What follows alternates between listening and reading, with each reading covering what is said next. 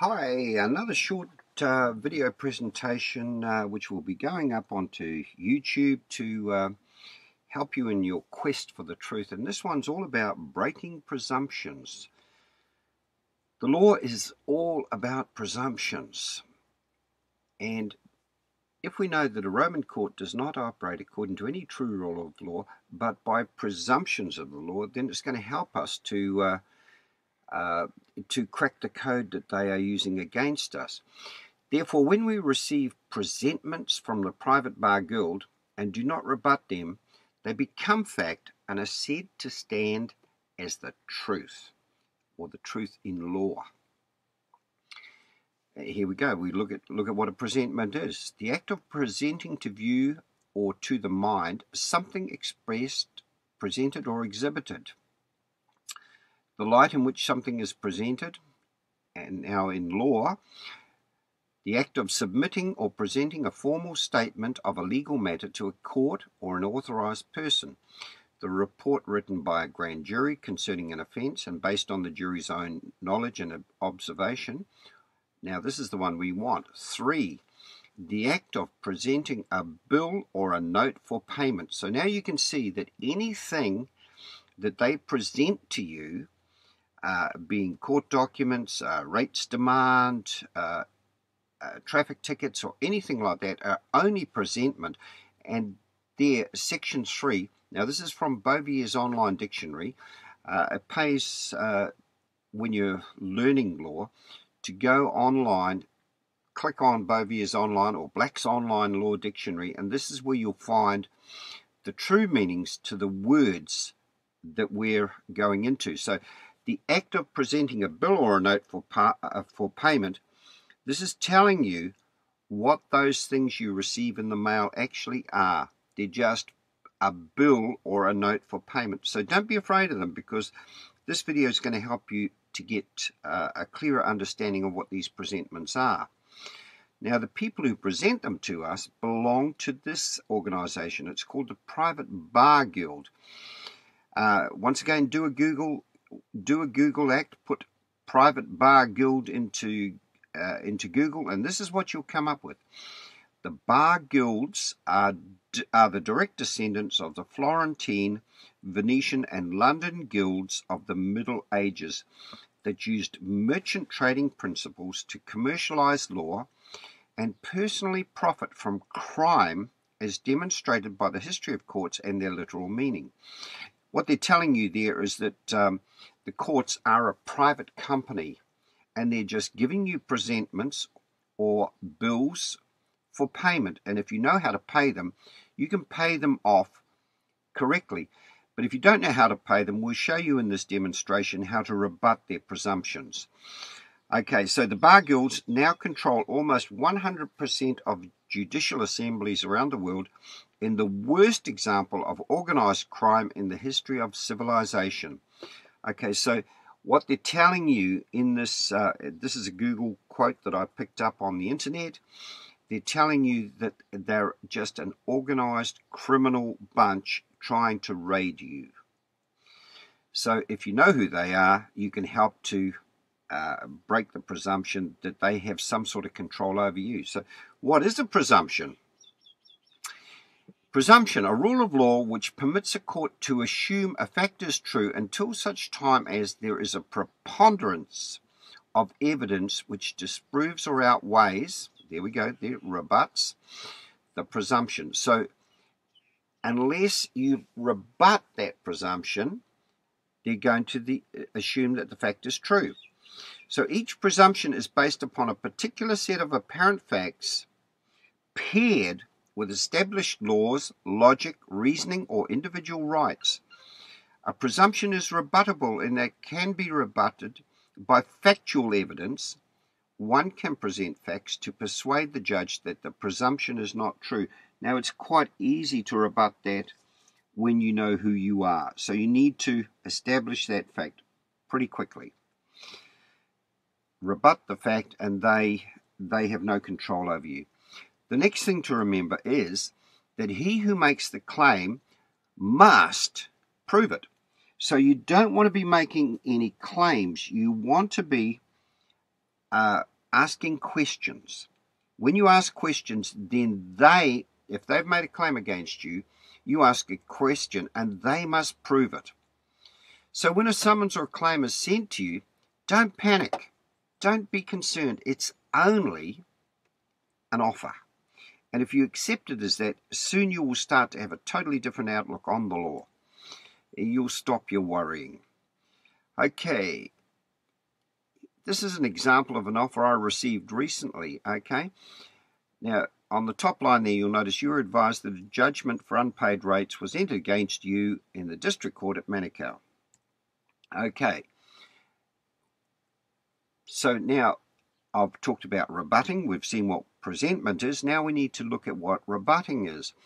So rebuttal is evidence introduced to counter, disprove, or contradict the opposition's evidence or a presumption or responsive legal argument. So what they're telling you is, and this is once again is from Bovier's Online Law Dictionary, evidence introduced to rebut a presumption or to contradict a presumption. Okay, so learning these words, you will stop all the fear that's going through your brain at the moment and start to act against them.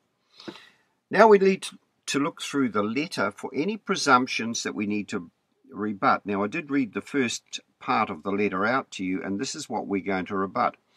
You are advised that a judgment for unpaid rates was entered against you in the district court at Manukau on 13th of December 2006. Now, if you look at that carefully, it wasn't entered against Bill, it was entered against you. So we are now going to rebut that presumption. Well, hopefully we are. The letter was addressed to John Doe, or to Bill, but the first sentence addresses you, because the judgment wasn't made against John Doe or Bill, it was made against you. You were advised that a judgment for unpaid rates was entered against you in the district court at Manukau. Now, is that me?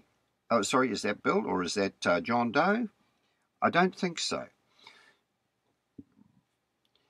Properly, you is indeed a plural, yet the word you is often spoken as if it were in reference to a singular man or woman. In such instances, the word you induces a natural inclination for everyone in the audience to hear it as being addressed singularly or to themselves, particularly if the word you follows an antecedent noun.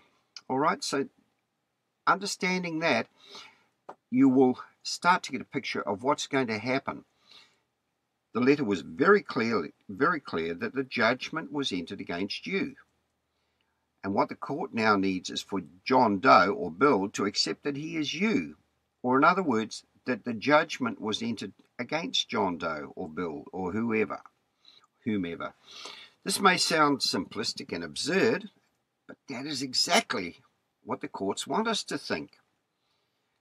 The law always has and always is very precise, which is why we must be precise.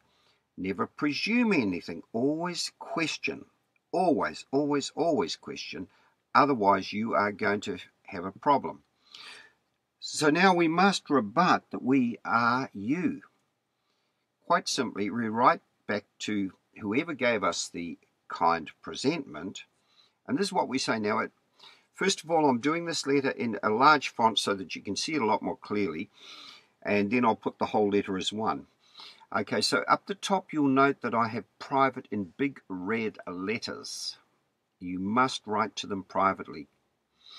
Mr. Registrar, and we address it to Mr. Registrar or to whomever in their private capacity. And we say, Dear Sir, we thank Mr. Registrar for his correspondence, which we received today, the 1st of the 1st, 2013. There appears to be a mistake, as although the correspondence was sent to John Doe, the judgment was against you. Would Mr. Registrar in his private capacity kindly confirm who you is and or forward this correspondence to you? And then we serve notice on him. Failure by Mr. Registrar in his private capacity to respond within 10 days from receipt of this correspondence shall constitute legal accord and satisfaction of all claims. Now, you may want to Google legal accord and satisfaction because it's a very, very powerful operation of law. Now, here we've separated the parties. We've made the Crown, we've got the Sovereign, and we've got the private person's personal representative. Now, those parties, I'm not going to go into it too deep in this presentation, but you will see that the Sovereign is CD, the private person's personal representative is AB, and you do it before two witnesses. Now, that CD, AB, GH, and JK comes straight out of the Bills of Exchange Act, so you may want to have a look at that also. Now, here's the letter as one. I've just made it in a smaller font so that you can see it, the two parts and the bottom, all as one. Okay, should we ignore, argue, or fail to rebut any of their kind offers, then we are in big trouble. And I can assure you, you are. You must rebut, otherwise an adhesion contract takes effect between the real man and the John Doe Trust.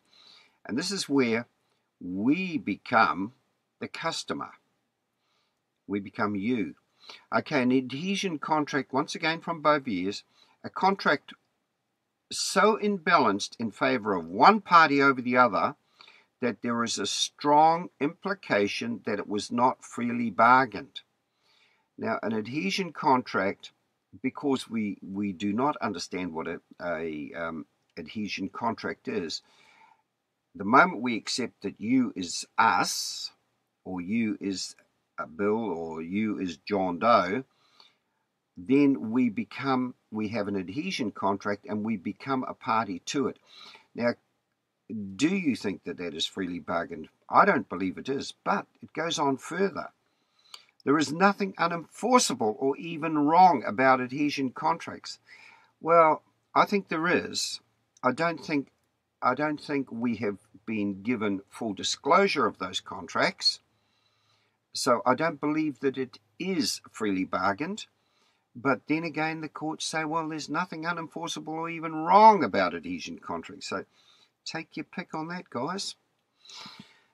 Once they have an adhesion contract, they can proceed to prosecution.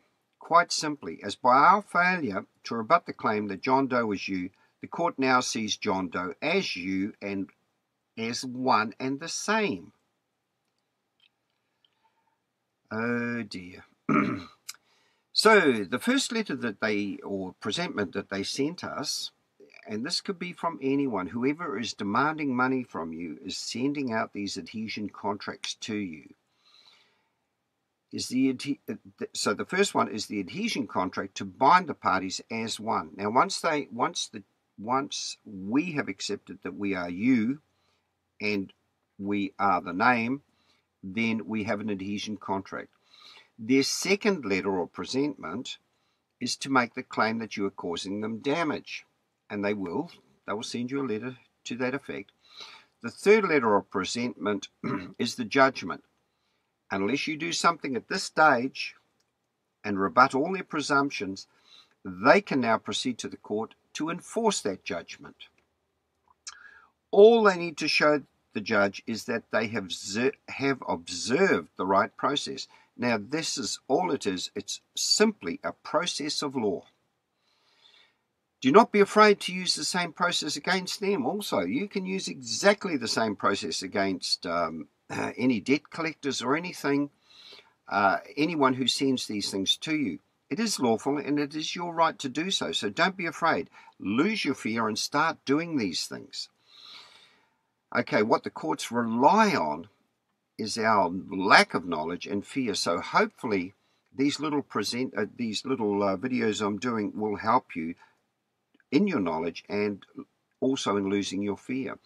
Empower yourself with knowledge and the belief that what you're doing is right, because it is your right, and the only way that you can enforce your rights is by standing up and doing something about it.